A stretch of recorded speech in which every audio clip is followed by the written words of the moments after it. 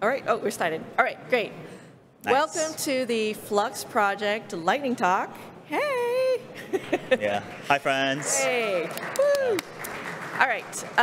And Flux provides secure and scalable GitOps. Is this it? Yeah. I mean, if you don't already know Tomo, this is Tomo, and I'm Lee. Hi. By the I'm way. Tomo. Yeah. So, but yeah, we're the here at the Flux lightning talk, and we also have Flagger, right? Yes. We put our names at the end. So I'm Tomo Nakahara. I guess my hat is community manager XXX. Yeah. I'm Lee. I work in R&D on Tanzu. Excellent. Yeah. So what is Flux? And in parentheses, Flagger, which is a sub-project.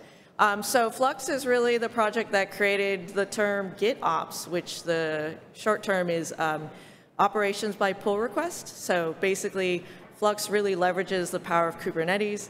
It listens to your repo where you have a YAML file that defines the single source of truth of your cluster. And then when it notices a change, it tells Kubernetes, oh, please make sure that the cluster looks like what's in the YAML file. So if any bad agents on the outside try to make changes, it'll completely get overwritten. And Flagger is also a sub-project of Flux that provides progressive delivery, like canary deployments, in between that process, which we'll explain a little bit more. So it is a graduated project, as you know.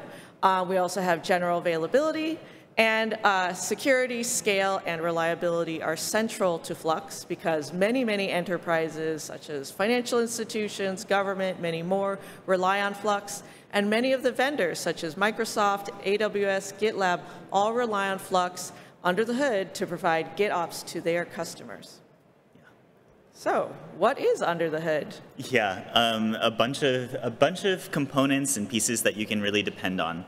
I love that you mentioned that we've made the push in the Flux project to hit general availability, because when you consider being that level of production ready with the number of promises that we're making across all of our APIs and all of our features, to say that Flux is generally available is a huge accomplishment. So thank you to anybody in this room who has helped us either as a user providing feedback or as somebody who has gotten our APIs to that finish line as a contributor to the project. Thank you so much. Flux is built with security, scalability, and reliability in mind. We implement Flux as a series of microservices. Several controllers own all of the individual pieces that you need to have a sophisticated approach for your continuous delivery, GitOps, right? And so we have a Helm controller. If you are a Helm user, Helm users, anyone? Yeah. Right? Flux loves Helm. We love Helm so much that we partner with the Helm project to improve the Helm SDK so that you can build a controller around Helm that does Helm in a declarative way. Right? So declarative rollbacks, declarative hooks, declarative drift detection, all of the things that you don't normally get when you are using Helm on the command line tool, use Flux. You can do the GitOps native way for Helm.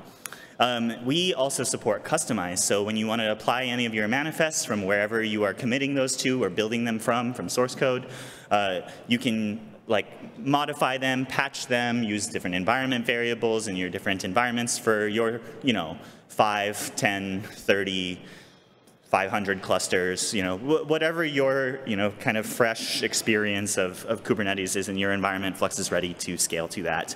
Flux has an amazing bootstrap UX.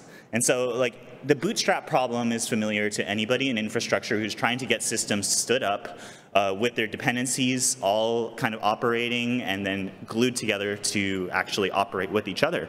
And if you want to have a great bootstrap experience in GitOps, we integrate directly with GitLab, GitHub, and many other Git providers. The community has also been so active in building things like extensions for code editors like VS Code, user interfaces. We've got actually multiple user interfaces out in the community for using Flux as a visual representation of your cluster so you can understand what's going on in your developer platform, and so much more. Get involved in the community. Flux is multi-cluster. It is multi-tenant. The way that we built the Flux API is so that you could shape it to your particular continuous delivery approach. It's going to meet your specific needs. And we've got security in mind with that tenancy examples and all that. Flux can use multiple sources. We have support for you to just commit your stuff to Git repositories. You can also build your manifests, package them into OCI repositories, and use that as a source. You can commit your YAML to S3 buckets and all kinds of stuff, and then verify all of that with your GPG keys. You could do cosign signatures for those very big environments, and we have lots of Flux users in incredibly large environments. We even have implemented sharding on label selectors for all of these resources so that you can split up the work against multiple instances or multiple replicas of all the individual Flux controllers. So security, reliability, and scale, all in an extensible way that interoperates with many beautiful cloud-native projects. We also have Flagger. Flagger is a sub-project that lets you do continuous delivery. And so if you're looking for things like canaries, blue-green deployments, A/B testing, traffic mirroring, all with automatic rollbacks, extensible hooks to make it so that somebody has to click a button in Jira before the canary rolls out. You can do that with Flagger. It's awesome, even though Jira is not sometimes, right? We've got ingress support, gateways, service meshes. The way that Flux is built, you don't even have to change any of your configurations. You can have your deployment sitting there, add Flux, make a canary object, and then suddenly it's rolling. Like, you don't have to make any special resources, learn any new APIs. It can integrate with Istio or whatever other thing you've installed in your cluster. We've done a lot of work to support that. The way that Flux does this is that you have to, it has to instrument into the metrics of what's going on with the traffic flow of your application.